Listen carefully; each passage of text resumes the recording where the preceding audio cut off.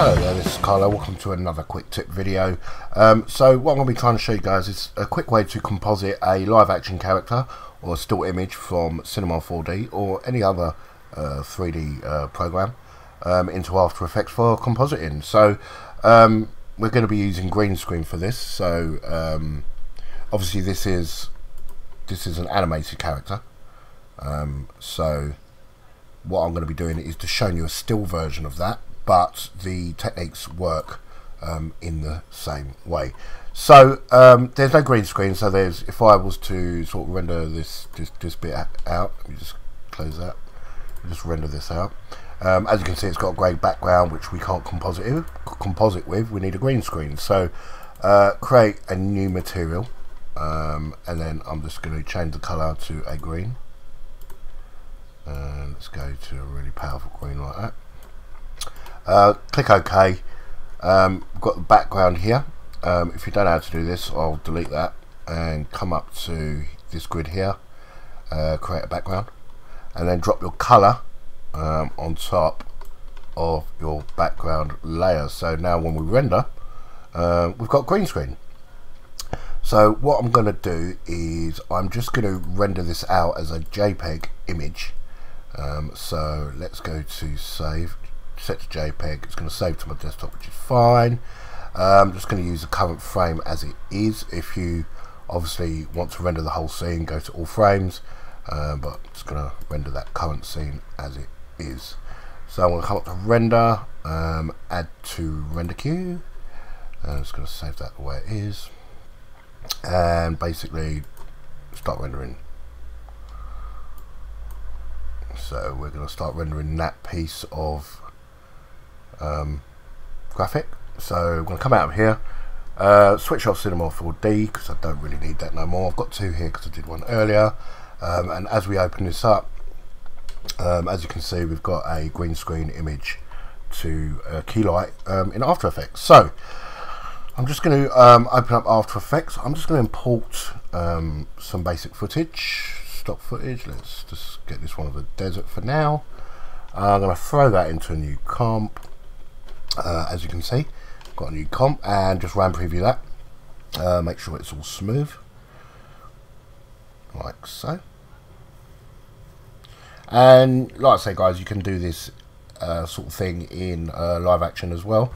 So it's entirely up to you. You can have your actual character sort of moving.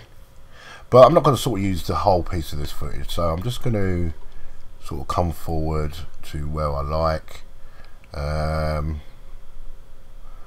Let's say we can use this piece of footage here, so let's just go, say to there, I'm going to track this point here. I'm going to trim it down, trim to work area, as you can see. Then I'm going to go to animation. I'm going to track the motion rather than track the entire scene, and I'm just sort of going to pull this over, and I'm going to track this bit here because that looks good to me. It's got a nice orange sort of look to it. Come back down here. I'm going to create a new null object, just like that. I'm going to go to edit target, make sure my null one is selected, press OK. Then I'm going to analyze that forward very quickly. So it's always sort of on the scene. I try and sort of keep my tracks in the scene the best I can.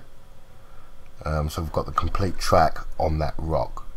So when I go to apply, X and Y, click OK. So now that's the tracking done. Okay. So now I'm just going to close all this, and then I'm going to go to File, and I'm going to import my character, my green screen, which I just made.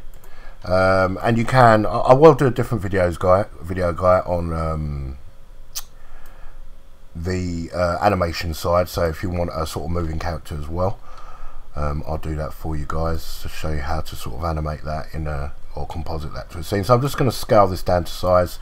With my dragon selected, I'm going to come up to effects, keying, come down to keylight 1.2, get my dabber and just green screen that out.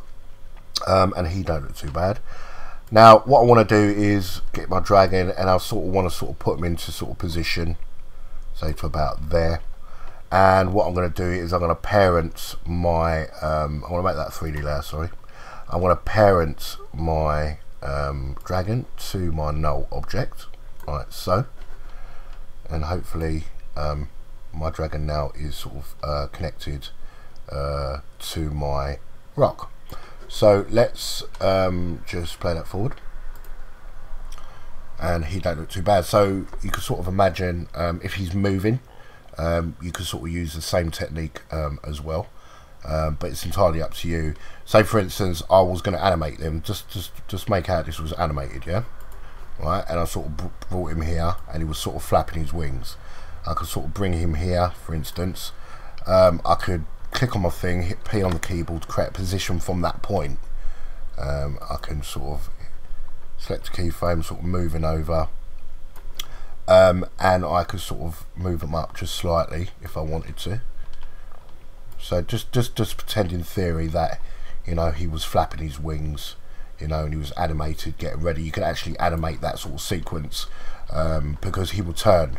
This character actually turns around and then flies off. So you would have to sort of animate the movement of the character in the scene, even though he's already animated. So animate him to the direction you know you want him to go, if that makes sense. So I'm just going to get rid of them keyframes, and I'm just going to bring him back to where he's meant to be. And basically, guys, that's basically how you do it. And then from there, you know, I would go to effects and just grade him. You know, so color correction, go to curves, and I would grade the dragon, you know, to the actual composition, sort of match him up, so he'd look good, so on and so on. So guys, I hope this has helped, you know, give you a rough idea on of a nice little technique that you can sort of implement your live action or your still action to a scene. And there is a way to put a shadow to him as well. We can actually do that, but I'll do that on the moving version of this tutorial. This technique will work in, you know, 3ds Max, Maya, so on and so on. All you're doing is basically adding or compositing a character to your scene using green screen, the same as if you was to shoot a live action movie using a green screen plate. So as always, guys, thanks for listening. And I shall see you in the next tutorial. So thanks for listening, guys. Take care. Ciao, ciao.